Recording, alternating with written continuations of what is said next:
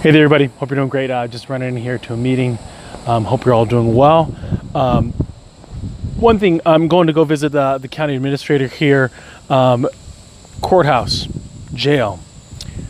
I kind of have this little saying that I'll say that we're all, every single person, 4 or 5 bad decisions away from being in a place like this.